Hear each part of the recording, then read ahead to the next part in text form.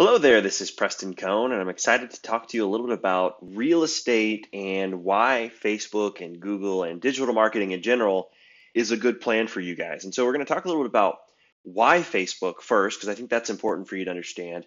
Then we're going to talk about what we can do as a first initial step that will give us the most momentum and the best foundation for the next step, which is really where we capitalize and start to get leads that actually convert and are ready to buy and sell using the listings that you have and using other experience and trust factors that we can show people, homes that you've bought in the past and other things that we'll walk through. So very excited to go through this with you. But first, let's start on the things that I think you need to focus in.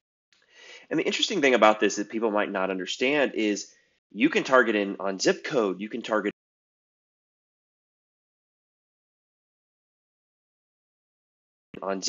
you can target in on the location that they live down to a mile radius. You can go down pretty much as close and as local as you want to be within a certain kind of ramifications. Facebook doesn't want you to get too close and just target one or two or three people, but you're able to really target in on people with that. So that's great.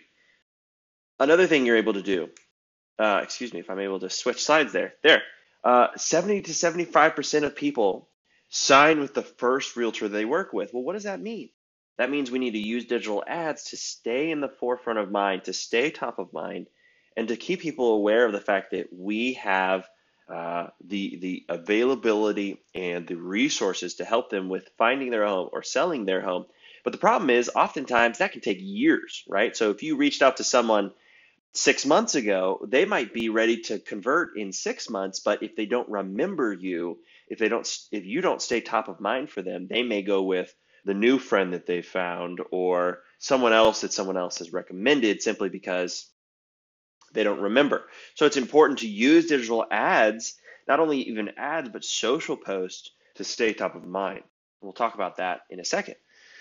So why does Facebook make sense again? Well, digital real estate listings that include a video receive 403% more inquiries than those without. Now that's kind of a weird number, right? So, one with a video, one without a video might have performed sort of similarly, but what they're saying essentially is if you have a digital presence and if you have a video, especially video seems to be performing a lot better than static images at the moment. So you're able to use video and get better results and get more traffic to your home, right? It's not always about being able to say, hey, in general, I know that this person signed a form, gave me their lead information, and here's what it is. Oftentimes in the real estate space, it's about staying top of mind and staying aware so people can remember who we are, what we have, and what we serve. As they remember and see the videos of the homes that we're buying or selling for our customers, they're going to feel more trust with us. They're going to understand that, okay, we really do know what we're talking about. We're able to sell those types of homes. If so, great. Why don't you sell my home? Or why don't you help me buy a home that looks similar to that? 77% of first-time home buyers drove by a home that they first viewed online. That's a stat that probably most of us would have expected, right? If you're going to be a first-time home buyer in this digital age, you're going to be looking at the homes online likely first before you go, unless you have just a specific target area that you want and you might need help with. Recently, as we were looking to buy a home, we were actually, constantly looking at websites that offered information that might have a home listing available in the area that we wanted to buy that might not have been on, realtor.com or one of those sites because it just wasn't listed yet. Maybe it was a new build or something like that. So, there's a lot of things like that where people are looking online. So how do we leverage showing them that information and showing them, something that will allow them for us to then gather their information and understand, hey, okay, this is the type of person looking for this home. Let me reach out to those people directly. Here's a stat that I think is a little bit more shocking. 73% of senior home buyers go online to search for a home.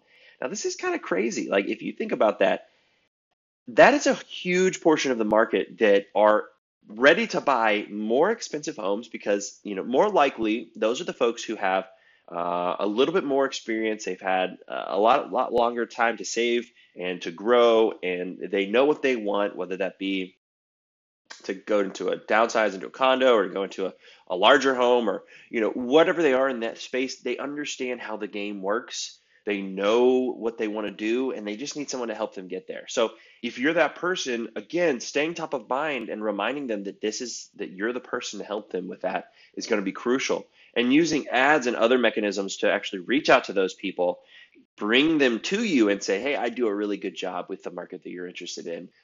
Let me help you is a really good way to do that. So it's not just younger folks that are on Facebook anymore, right? The majority of people on Facebook are actually, between the ages of probably 25 and, 65. So we have a high, it's scaling its way up. And as that happens, Instagram continues to be a good place to reach out those audiences who are younger. And Instagram can be a great place to just promote our content and promote pretty homes as well. But it still leans younger, so it's not quite as good at driving leads for real estate that Facebook is at this point. Okay, and then the final thing we're going to talk about here, and then I'm going to go into some other information and show you some what we're going to go into in the next segments of this course and of this training is essentially how do you now grow your Facebook page and grow your Instagram account to have that social proof, to show that you actually are someone who knows what you're talking about, who can actually help people in that industry and in the specific homes that you're trying to sell or help buy for your customers, and that you can kind of become that expert so people want to follow you and that you can then stay top of mind. That's the first step, right? Grow your team, grow your social channels, make yourself trusted expert in the area, in the field.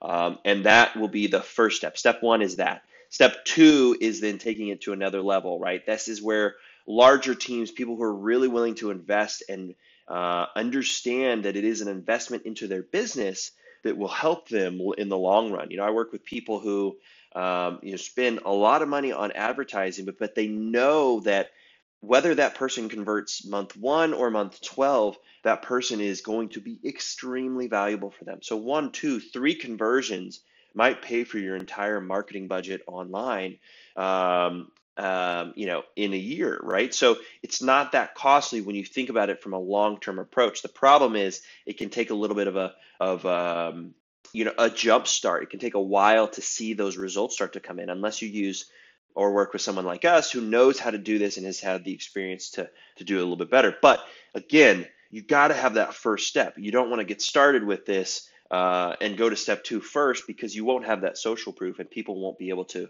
believe in you as much. And so you won't get as good of a cost per lead, getting the email, phone number, and all that kind of stuff as you would if you go through this system. Excuse me. So where did home buyers find the home that they purchased? Just in summary, internet, 51%. 51% of the people found the home online. That's amazing. So, why would we not be taking this as a huge, huge focus for our business, especially in the real estate space? I mean, this just makes sense. Real estate agent, 30%, right? That means you guys are pounding the pavement and you're doing a really good job, which is important. But if 51% of people can get, buy a home through the internet, why not you be the one that they buy the home from, right? That's the key. And then of course there's yard signs and friends and all of those other things that have slightly smaller numbers. So the first thing that we do then is what? Well, we want to grow our Facebook page. And by doing that, we're able to actually get, let's see if this loads for us. Come on there. All right, well, we'll load that in here in a second. But while we're doing that, we'll look at our Facebook. This is very slow. There we go. Facebook Ads Manager to actually show you the results of what we're getting for someone. So here's a client who is looking to grow their Facebook page, get more Facebook likes. We're getting those for about $1 a piece. That's just expected, right? It takes some time. You've got to grow your account to get some proof. And this is someone who's got some experience and has some understanding of how this works. But we have a multi-funnel approach essentially. We've got prospecting, where we're trying to get people who are never seen us, they're interested in us. Traffic generation, again, this is trying to fill our funnel, get as many people as we possibly can to begin at the initial part of the funnel because we know there's going to be a lot of tire kickers. There's going to be a lot of people who won't actually complete the form and fill it out. And then we got a conversions campaign. And a conversions campaign is specifically targeting people who are really, really interested in buying or selling. And we're trying to get them to fill out that form, give us that information so that we can reach out, or the real estate agent and team can reach out and get in front of them about it. You can see the cost per lead is pretty inexpensive as we go across this, and we're getting a lot of registrations completed for this client in the last 14 days. So it's really wonderful what we've been able to do for them, and we're helping them to kind of clarify who are good leads and who aren't good leads. And so that's a good thing for you to be able to learn as well and be able to key into. But the key to this, of course, is to grow your Facebook page, continue to post consistently, continue to analyze the data of your posting and see, hey, where am I doing well? Where am I'm not doing well? What time of day should I post? Who's the people that are interacting with my posts? Do I need to boost those posts? Should I put some ad dollars behind them? There's a lot that goes into just social organic posting and growing your Facebook page. And that's something we're going to dive into in our next video on how do you manage our Facebook page to get the best possible results, build trust, and get leads that are ready for us, and set that foundation for phase 2, which is, again, these campaigns that actually help us to get conversions, get leads, and look for people who are interested in what we do using our listings. It doesn't have to be crazy. We don't have to have, beautiful $1,000 ads. What we just have to have is ads that are well put together, that make sense, and that show our listings to the right people. That's the key. You got to show them to the right people. And then when you get there, in phase 2, which we're going to talk about here in just a little bit, is how do you convert those people? Well, a great way to convert those people is by using an IDX website such as this, which would allow you to push from those ads on Facebook to this website and say, hey, you want to search for a home? Search for a home. You don't need to do anything else. You don't even need to see us, really. We're not even going to try to sell you about who our team is too much. We're going to just give you an opportunity to use a tool that seems like there's no strings attached, right? It seems like there's really nothing here that would keep us from wanting to fill this out. So if I landed on this page and I saw this, I'd be like, okay, well, looks like they're experts in the San Antonio, Texas Hill Country real estate. And then you get into a little bit about the team down below and who they are and the homes. Now, here's the thing. Most people, or a lot of people, don't understand, if you're getting into the real estate game, you don't understand that the IDX sites that they have out there actually connect to an MLS, and the MLS is what all of the homes are essentially stored on. That's my bad. It's a data site essentially, right? So you're able to pull that information into your website. You pay a small fee, and then you can then have any area that you want to be able to allow people to search from. So in this example, they show Bexar County and Kendall County because they bought data for those sites. So no matter whose listing these are, they're able to show them on their site and let people search for them. So let's just say I'm in Bexar and my price range is $700,000, and I got no limit because I'm a baller, I wish. And here are the cities, but we're just going to leave that open, right? So we're going to search. As we search, so someone saw our ad, they saw our listing, they clicked on our listing, visited this page, right, the home page, they saw our website, they saw our information, and now what are they doing? Well, now they're looking at the homes. Now they have a list of homes that are in those price range. It looks like the price range is a little high for my blood, but it's in those price ranges, and you're able to then be able to look through those and view them. Now, you want to get information on this home, you want to see more information, you just simply click on that and see what happens. This is a crucial piece that a lot of people don't have set up correctly. You want to have it with a delay, kind of just like that. So you get to the website, you can see the list of homes, you click on the list of homes, you then go to a home page, it kind of loads and you see it, and then you get this pop-up. And essentially, think of this as a paywall. And you've seen these before, right? For content where they drive you and they say, hey, go to the site, or go to the New York Times or other websites and magazines who say, hey, view this article. And then when you get there, they say, well, you got to pay us $2.99 to get in and see this article. It's kind of like that. We're trying to get people who are not really interested to leave right now. We do not want someone who's just like, oh man, that's a beautiful home. I hope someday down the road I can buy that. We're not really interested in that. We really want people who are ready to purchase or sell their home right now to look at our information. So this gets rid of a lot of people. There's a lot of people who are going to bounce right now from the website, and good riddance. We don't want them. But the ones that do stay and fill out this information, we're able to then see a lot of things about who they are. We're able to see the property values of the homes that they viewed, the average property value of the home that they viewed, the number of times that they've searched on our website. Did they save any homes on our website? Did they, did they, there's a lot of what search criteria, how many homes did they view multiple times?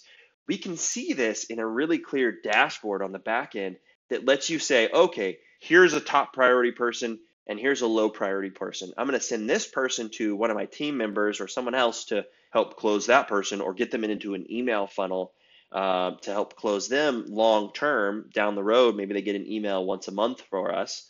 And then this person up here who viewed $5 million properties and was interested in, they came back 2 or 3 times and all this type of stuff. We can reach out to them directly with a phone call and really focus in on that person being a high quality lead. So a lot of really good information here. We're going to dive into this more in the next video series. If you liked this and if you think that this might be valuable for you, I'm going to provide a lot more in-depth, valuable knowledge bombs really in the next videos. And so that's where we're going to talk about how do you actually apply these principles? How do you actually build and grow your social account that it will be ready to be a strong foundation for your ad campaigns and for your lead generation and for your website like this that you build out?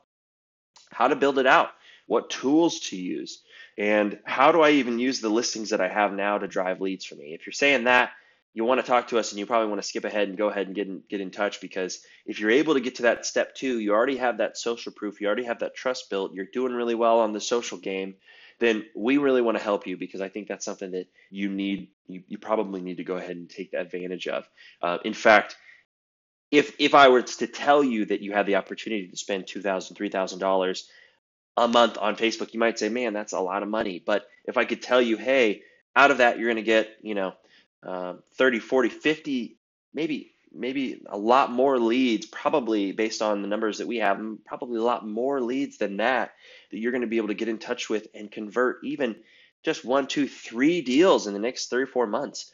You more than paid for my marketing services. You've more than paid for your ad spend, right? And you're able to then understand why this is a long-term approach. So long story short, stay with us, watch the next videos. We'd love to have you. We hope that this is a good introduction for you and something that is valuable. If it is, please give us a thumbs up and like this video, and we'd love to help you with more content and more help down the road. Thanks so much.